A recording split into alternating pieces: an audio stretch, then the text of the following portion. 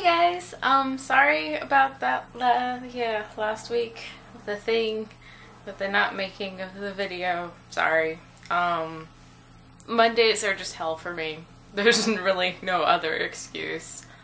And Tuesday I just really didn't feel like doing it either. So that's why there wasn't a video. The only reason I'm really doing one now is because it's President's Day, so I didn't have work. So that's cool. I do have class later, but I don't have work, so I could film a video real quick here. So it was nice seeing you again, Liz. It's been so long. I miss you, and seeing your face helps a little bit, so it was really nice seeing you, and I hope you enjoy The Wolves on your second reread. As far as what's going on for next month, I still have to pick the books, but what I've been thinking is picking a H.G. Wells novel for each of us, and we can each read a different one, and then we can kind of compare them, just because they're all super short. And I thought maybe we could read two, but I think it'd be cooler if we all just read a different one. So that's what I'm planning. And I think, for me at least, I'm either going to pick The Island of Dr. Moreau or Time Machine. I'm not entirely sure. I will announce the official ones whenever we do Book of the Month week, if I ever read the Book of the Month. It's just been a bad reading month.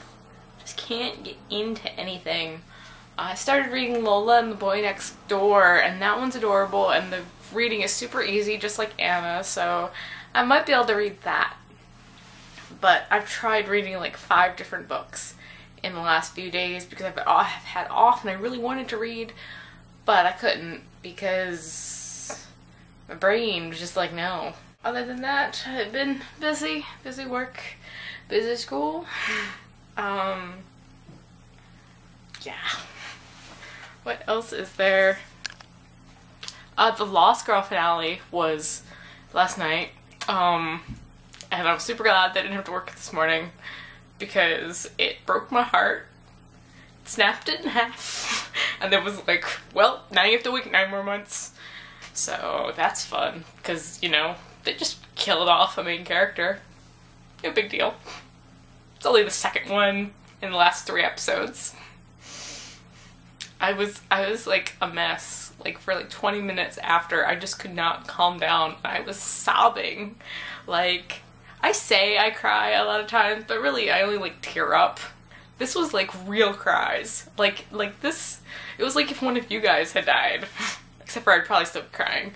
But you know what I mean. It's because I like rationalize, like, this is a fictional character, you're not supposed to be crying. So, now I have to wait 9 more months.